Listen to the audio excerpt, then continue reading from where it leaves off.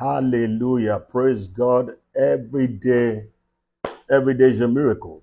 It's always a rare privilege to bring the word of God to your doorstep, to where you are. It's a rare privilege, and I will not cease to appreciate many of you who have been, out to watch and listen to our broadcast, even share it.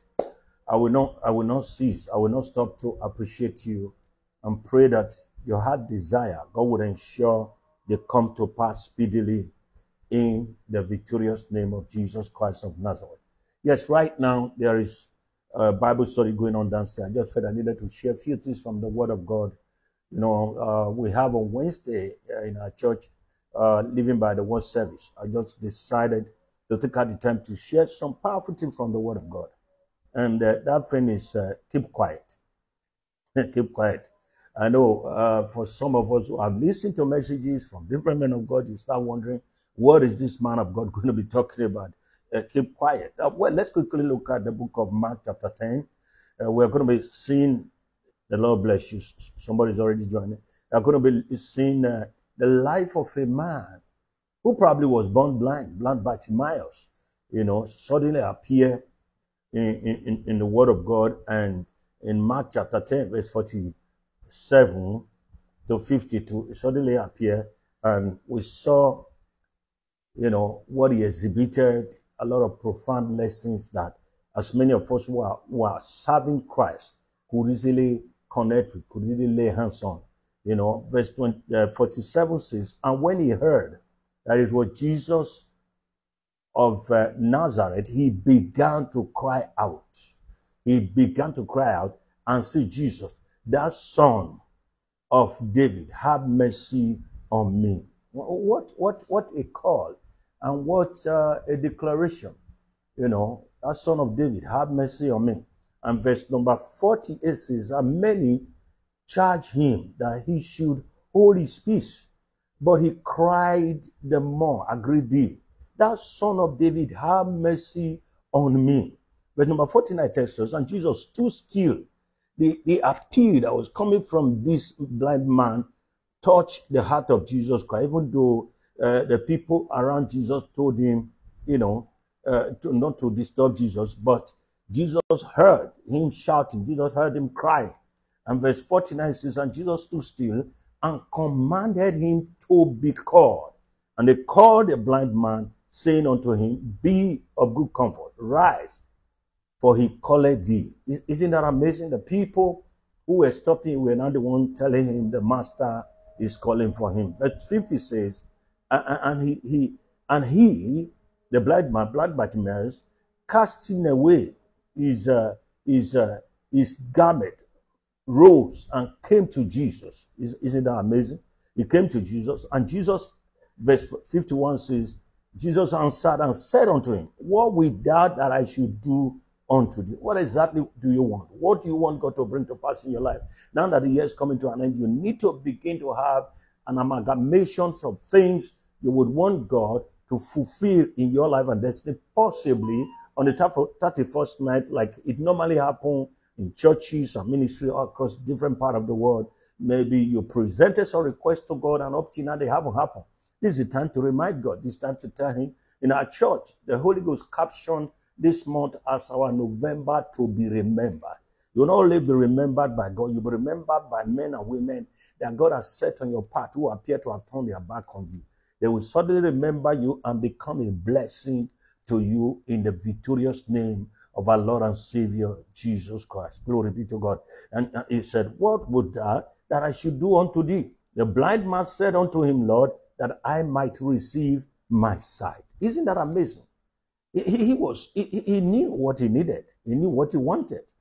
It wasn't just making an appeal for the sake of it. He wanted something definite. He knew whatever form of needs that he may have, like everyone has needs. He knew that if only his sight could be recovered, every other thing can be taken care of by himself. And look at what he did. He said that I might receive my sight. Instead of saying, Jesus, I needed a shoe, I needed a good clothes, I needed good clothes, I needed a good house, I needed a bed. He told Jesus specifically that I might receive my sight. And verse 52 says, and Jesus said unto him, go thy way, thy faith has made thee whole. And immediately he received his sight and followed Jesus in the way. Now, keep quiet was something that broke forth out of this message to me. Keep quiet. The people around Jesus Christ were harassing him. They were intimidating him. They were stopping him from gaining the attention of Jesus Christ. They told him to keep quiet. What are the things around you that are telling you to keep quiet?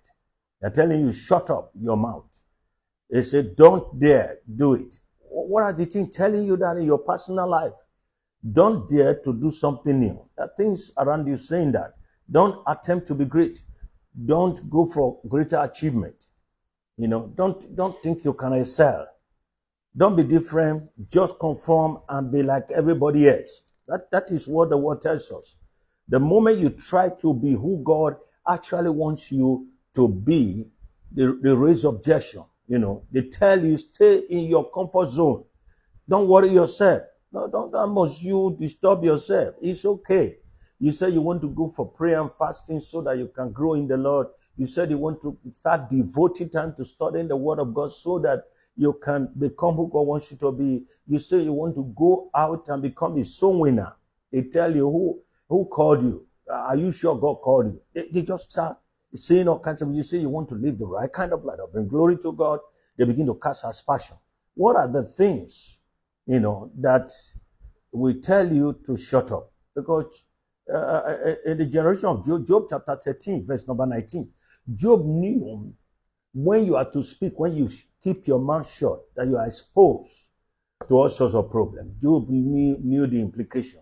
Job knew there was the need for him to speak up. There was a need for him to talk out. There was a need for him to stay up and stand up and represent himself, represent his interest, represent the vision, and be bold and be confident about it, no matter what anybody is saying. Look at what Job chapter 13, verse 19 says.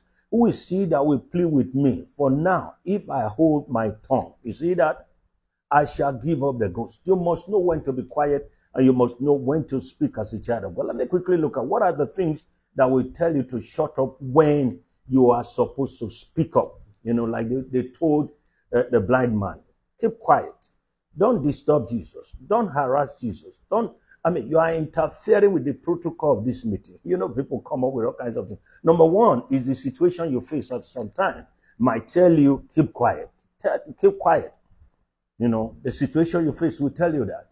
Because the situation, the condition, the circumstances around us has a way of speaking to us with a voice louder than even the voice of human beings around us. That's the challenge of life. You just find yourself in a certain situation. Look at this man, he was a blind man. What could be as bad as that? What could be as worse as that kind of personal experience? He was blind. He was blind. He couldn't see. And the eye gate is the major gate of the body. Anybody who can't see is not something that is exciting. It's not a good experience. I had an experience like that many years ago when I almost couldn't see for 1 month, and I knew, it wasn't funny. It was like what do you call it, a fog or a mist fall upon somebody's eyes. I know it was an arrow. Go back to sender in the name of Jesus Christ. That was the situation he faced. The situation was, there for him too. If possible, before that time, he had tried everything he knew how to, to try, and nothing come out of it, only for him to hear that Jesus Christ was coming. So he was ready to take advantage of the coming of Jesus Christ. Number two, the opinion of people you respect sometimes may stop you from speaking up, may stop you from taking daring steps, may stop you from being bold, may stop you from attempting something that is bigger, something that is greater, something that could take you to the next level. The opinion of people that you respect, And also, number three, societal expectation. For the woman with the issue of blood, for example, societal expectation, could have stopped her from receiving her healing because she was not permitted by the norm, was not permitted by the tradition, was not permitted by the culture of the Jews, recognized by Mark chapter 5, where that story is talked about in a greater detail, she didn't allow the culture of the Jew, the protocol. She didn't allow it to stop her. She broke through the crowd. In spite of her severe hemorrhage situation, her condition, she broke through the crowd in order to be able to touch the hem of the garment of Jesus Christ. My God. And she got healed. So societal expectation sometimes might tell you to keep quiet when you are supposed to be talking out.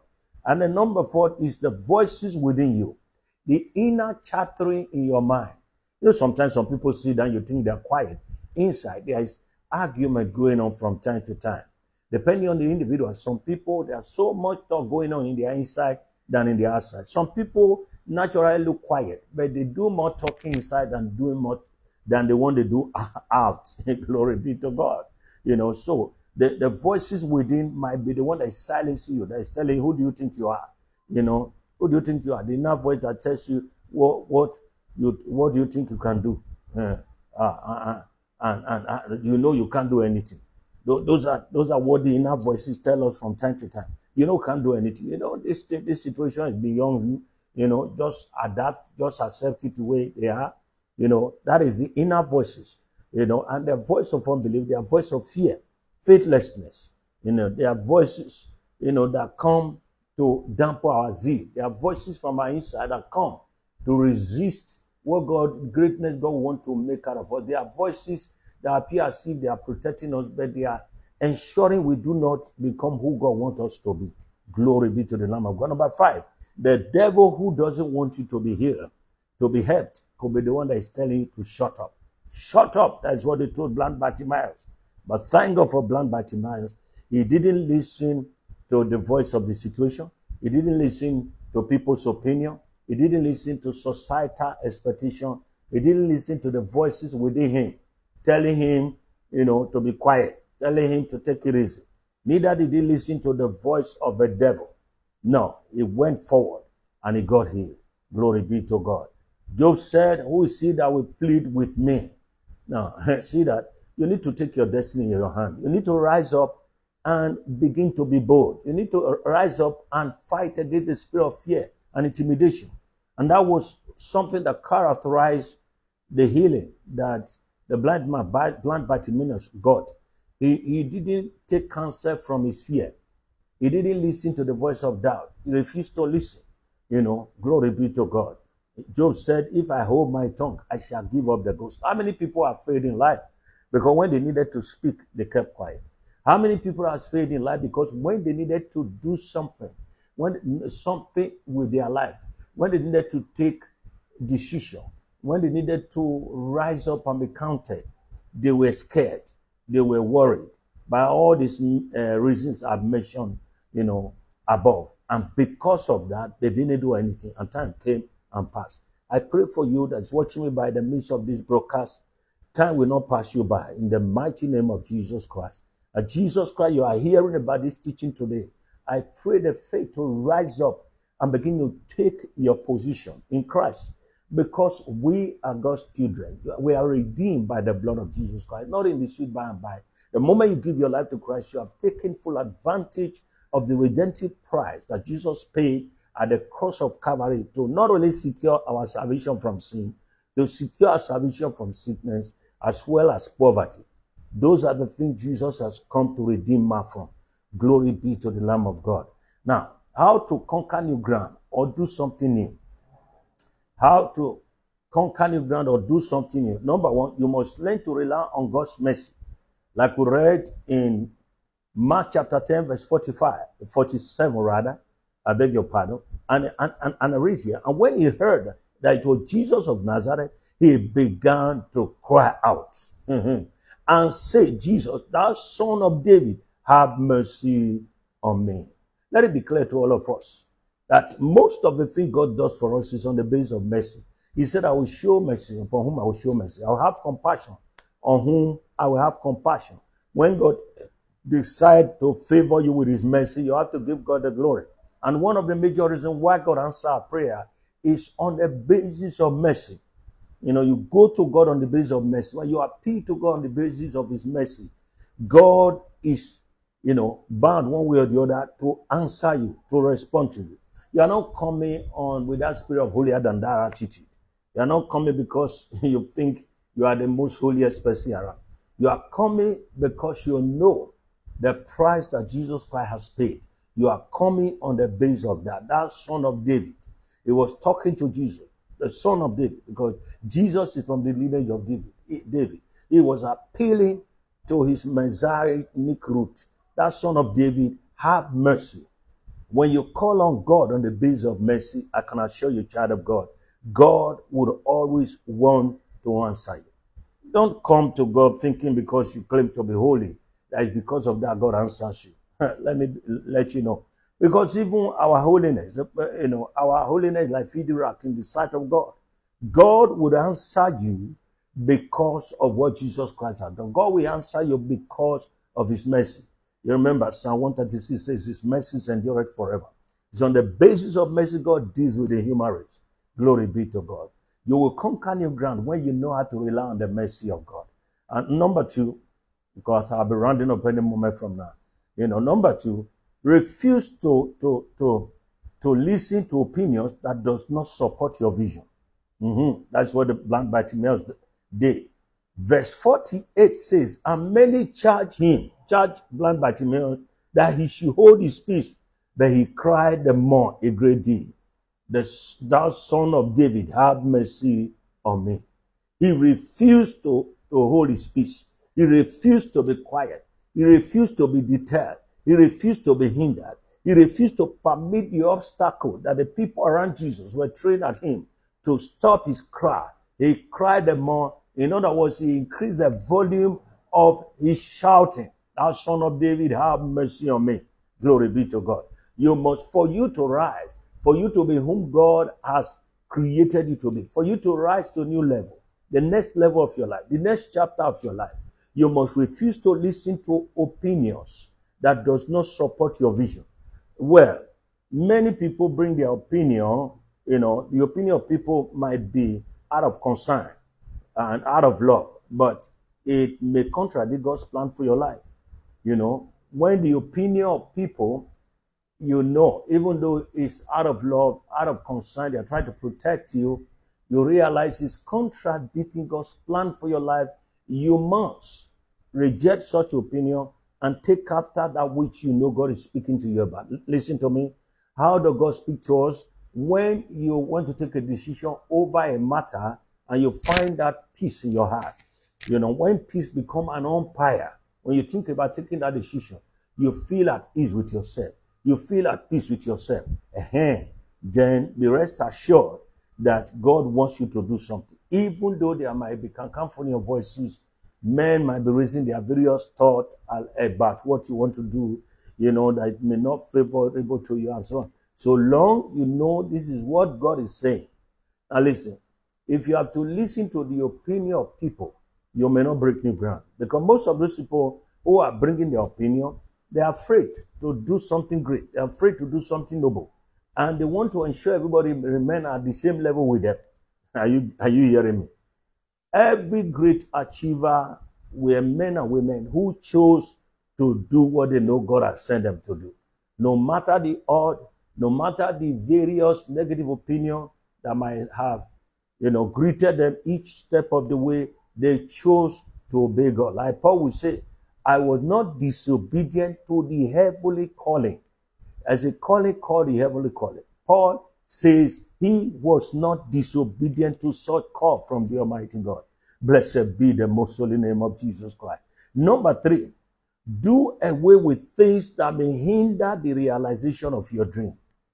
Like when you read verse number 50, blind Bartimaeus did something quite significant, did something quite noble. It did something quite noteworthy. What did he really do? And verse number 50 of Mark chapter 10, verse 50. And the Bible says, and he, casting away his garment, rose and came to Jesus. He threw away his garment. For every dream to be realized, there are things you must do away with. There are things you must cast away. There are things you must stop doing, or else it may never be realized. Do away with anything that you know may end up hindering the realization of your dream, do away with it. Do away with it. Anything you know may hinder the realization of your dream, ensure you do away with such a thing, and God Almighty will bless you, and God Almighty will prosper you. Don't be afraid to take his stand when you know that is what the option God is giving to you. The Bible says, cast away his garment. You know, garment could be some form of hindrances that would have stopped him from seeing the realization, the manifestation of what he would want to happen in his life. You know, it might be an obstacle to him. He did away with it. You know, when you have a dream, you must find out things that are most likely to stop your dream from being realized. You must sit down to examine. You must sit down to do something about it. As you begin to discover them, you take, create a kind of strategy to make sure you overcome them so that they don't stop you. Like, for example, somebody who wants to be rich must not be involved in playing what they call lottery. You know, if you really want to be rich, because most people that play lottery, sorry to say, hardly end up well. Maybe except few, because it's a game of chance. Some people have invested their life saving into some bogus lottery kind of business that didn't go anywhere. You must be wise, because the moment money comes, you're going to see all kinds of human beings come around you, who want to speak to you, who want to counsel with you, who want to chip in their advice for one thing or the other. And you must, that is when you hear many people talking to you, that is the time you need to be closer to God, to be able to know the voice of the Holy Ghost. What is the Spirit of God saying to me? What is the Spirit of God communicating to me in this season? It's good to listen to professional advice, professional counsel, professional or expert counsel regarding something. But it's equally good for you to pray to God. That's why, we must be, the Bible tells us, as men that are led, as men that are guided, as men that are, shown the way by the Holy Ghost. He said they are truly the sons of God. You need to always get personal clearance from God for whatever step, for whatever decision you take. You can listen to advice, you can listen to counsel, but you must pray to sieve the advice, to be sure when God is speaking and when probably God is not speaking. Glory be to God. Number 4, know what you really want. One thing I've discovered in life, having been in the ministry for a while, I've realized many people don't know what they want in life. They don't know what they want in life. That's why today they are doing this, tomorrow they are doing that, the next day they are doing this. Now listen, the fact that you began a business and you didn't get the quick results you expected doesn't mean that business might not have been might not have been led into that business by the Holy Spirit. Listen, everything you do, there would always be a period of gestation, period of trying to settle down, period of trying to know the business, period of trying to know how the business works, and so on and so forth. And that time you may not be making profit. But that doesn't mean God didn't lead you to do such business, as it were. So I encourage you, you need to know what you really want. Verse number 51, Jesus answered and said unto blind Bartimaeus, what would that I should do unto thee? Can you see the question? It was a specific question. What exactly would you want me to do for you? Like I said, blind Bartimaeus had needs of diverse kinds. He could tell God, I want to get clothes to wear. I want new shoes to wear. I don't even have a house where I live. Blah, blah, blah. He could have uncountable needs like us. We are all human. And there are needs that surrounds our life. From time to time, this uncountable need arises, from time to time. That if the care is not taken, we might end up being consumed by the need. We might end up being distracted. You must know the specific things you want from God. It's like somebody praying, God bless me, bless me. That prayer is general prayer. Specifically, where do you want God to bless you? Specifically, what do you want God to do for you? You know, before you pray, you have to know what you really want. We don't just pray aimlessly. We don't just pray without knowing what our targeted prayer is all about. Extremely important. You need to do that. Know what you really want. Now that the year is coming to an end, what exactly how would you want this year to end up for you, members of your family, your loved one? What are the things you expect that will make this year a memorable year? That will make this year something to be remembered by the grace of God in years to come in your life and that of your family. This is the time to begin to bring them before God and begin to remind God of his promises. Glory be to the Lamb of God. The last but not the least, stay on with your faith no matter how long it takes. Blind Bartimaeus had people were stopping him and he began to cry and began to cry. That was an expression of his faith. That's the practicality of faith, ability to stay on no matter what it takes. Nobody, he had so many things that could have stopped him. Men were there, the crowd were there. Some people would have been jesting, some people would have been laughing at him, some people would have been mocking at him at that place. But he stayed on by faith. He wanted to get the attention of Jesus no matter how long it would take him. And he kept calling, Jesus, the Son of David, have mercy on me. And by faith, Jesus finally stood still and asked for him to be brought to him. And you knew that day you receive his sight. I see you moving to the next level of your life. I see you breaking new ground. I see between now and end of this year, God doing some glorious things, new things in your life that will make you glad into the year 2024. I see all the obstacles that men or the devil might have placed on your track, on your path. I see you overcoming them. I see you overcoming them. I see you overcoming them by the blood of Jesus Christ of Nazareth. Thank you, thank you. I just felt for a long time I have not shared like this, but I just felt, we're having a Bible study, so I just felt I needed to stay up to quickly share with our viewers that are different part of the world. I'd like to appreciate you for always being there.